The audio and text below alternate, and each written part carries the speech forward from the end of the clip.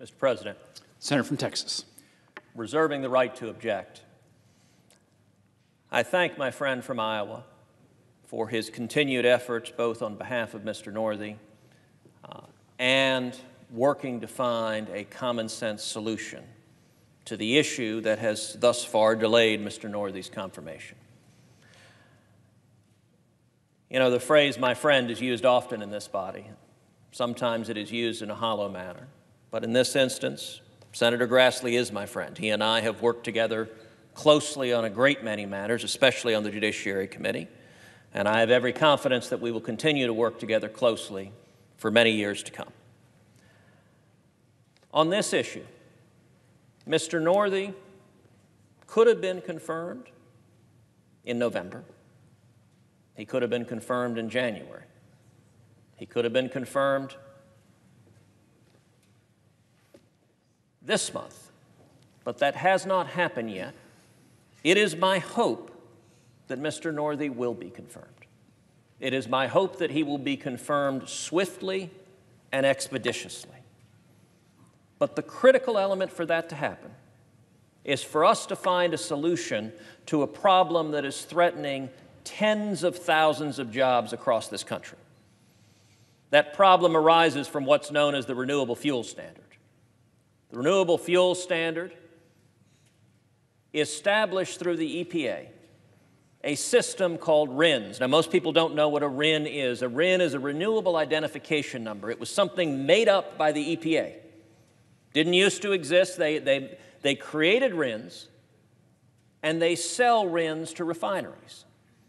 And RINs are designed to be an enforcement mechanism for the Renewable Fuels Standard. But there's a problem. RINs, when they were first introduced, sold for a penny or 2 pennies each. The EPA assured everyone they would continue to sell for 1 or 2 cents each. But since then, we have seen the market for RINs break.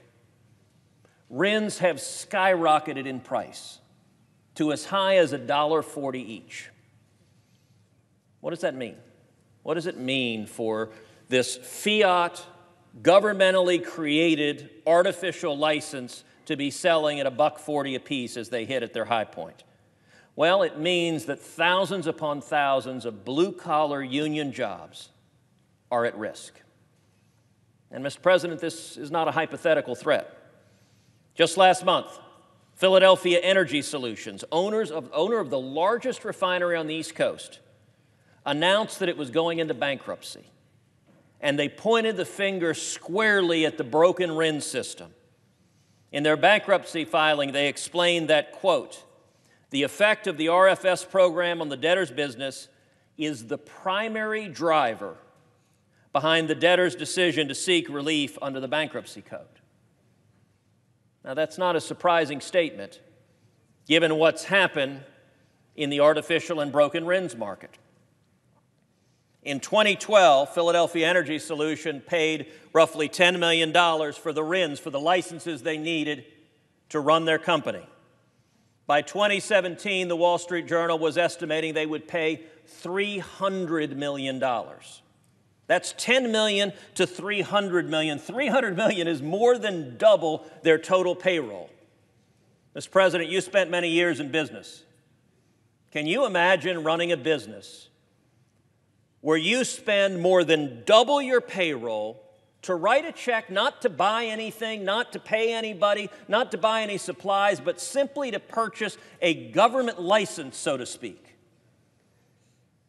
That is crushing, and it is destroying jobs. With respect to Philadelphia Energy Solutions, just now in bankruptcy, we're talking about 1,100 jobs here.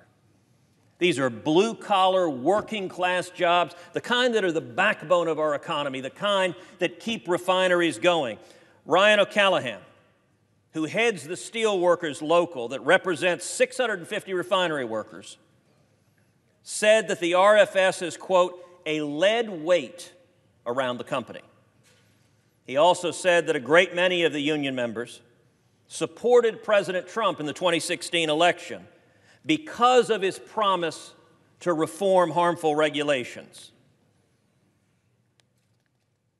Indeed, the president of that union demonstrated great courage in supporting President Trump because he believed the president and the administration would stand for working-class voters, would stand for the working men and women, would pull back regulations that are killing jobs.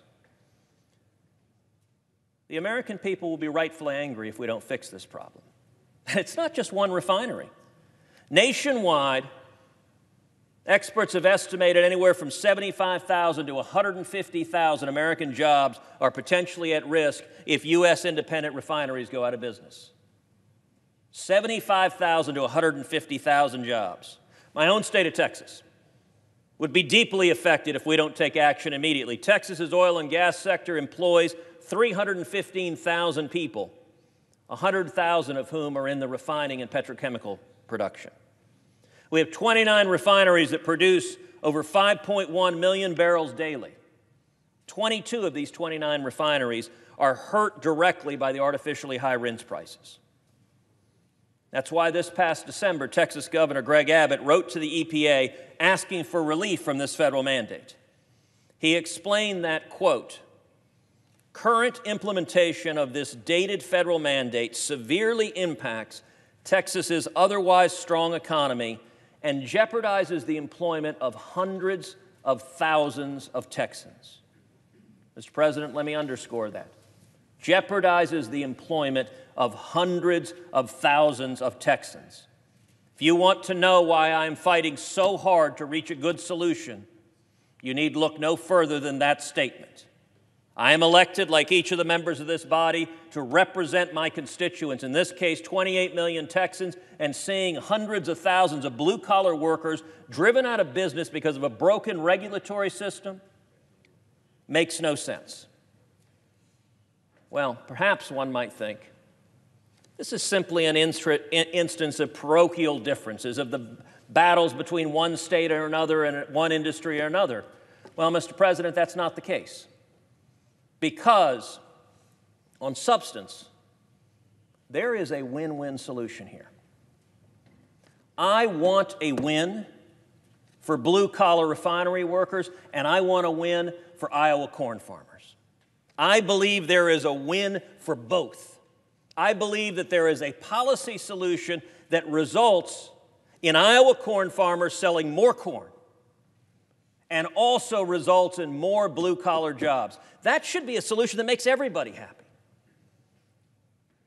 However, there's a third player in this equation, which consists of Wall Street speculators who are betting on this artificial government-created market and driving the prices up. The important thing to realize when I talked about Philadelphia Energy Solution paying $300 million, that $300 million did not go to Iowa farmers. It didn't go to ethanol producers. It went to speculators and large companies outside of Iowa. We can reach a solution that ends the speculating, ends the gamesmanship in this artificial government market, and saves jobs. And with respect to Mr. Northey, I will say I don't know Mr. Northey personally. I have heard from a number of people who do. By all accounts, Mr. Northey has a good and strong reputation in the state of Iowa. As a fourth-generation farmer, he has impressed many people with the job he has done as the Secretary of Agriculture in the state of Iowa. And I've made clear from the beginning that I was happy to see Mr. Northey confirmed in November, in December, in January, and February. And indeed, I've laid out how to make that happen.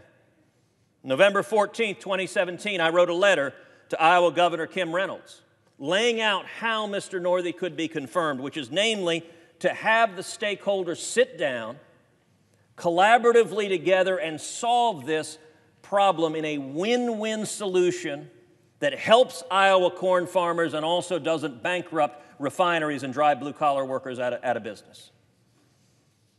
Indeed, in December, I met with both of the senators from Iowa, along with Senator Toomey, to discuss exactly that, how we can move forward with Mr. Northey's confirmation promptly, efficiently, and also solve this problem. At that time, it was suggested that we bring the stakeholders together, that we actually have the players in the ethanol industry actually talk with the refiners and find a solution that results in more corn being sold and refiners not going out of business.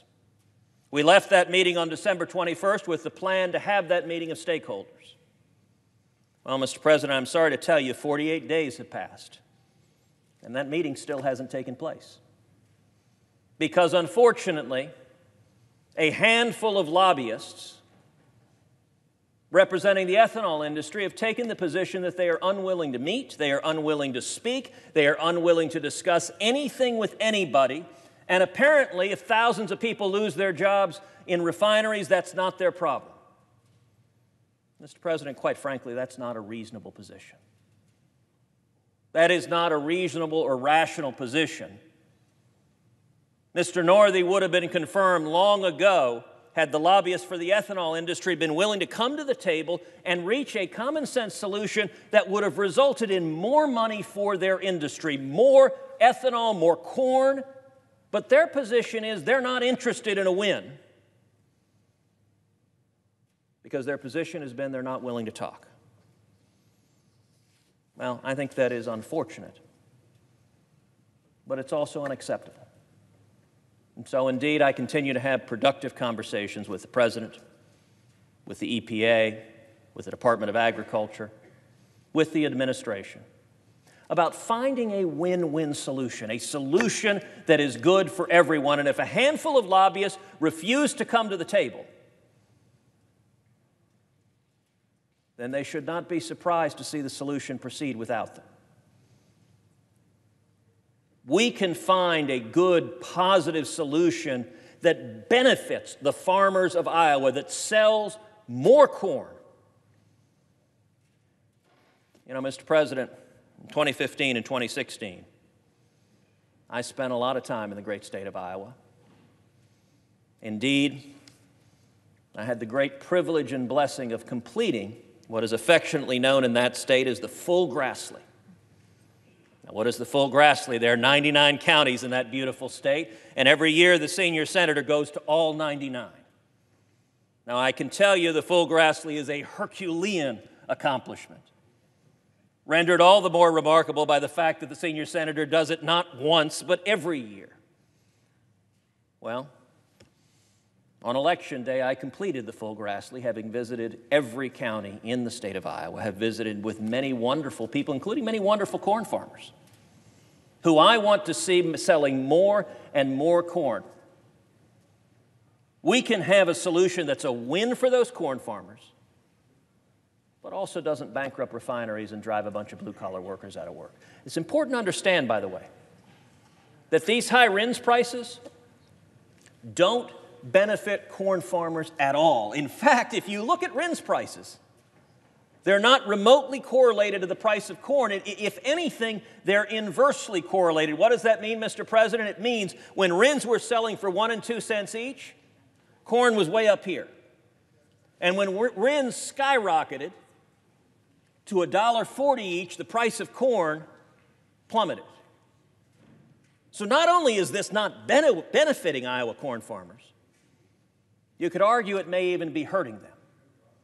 The money that is bankrupting refineries and costing people their jobs is not going to the farmers. And so my hope is we reach a solution that lifts regulatory barriers at the EPA so that the Iowa corn farmers can sell more corn in the market in response to real demand, not a government mandate, but they're EPA barriers that stand in the way, that cap the sales of ethanol. I see no reason to artificially cap it. If there's demand in the marketplace, they should be able to sell more and more and more corn, expand their market. But they're not benefiting from crushing regulatory costs that are driving people out of business. We can reach a solution to do both. And with respect to Mr. Northey, if and when we see the players come together in a positive way to solve this problem, I will more than readily lift my objection, and I hope Mr. Northey is confirmed and confirmed quickly. I look forward to working with Mr. Northey in the Department of Agriculture, but first, we need to stop this regulatory failure that is threatening thousands, if not hundreds of thousands of jobs. Therefore, looking to find a cooperative win-win solution for everyone, I object.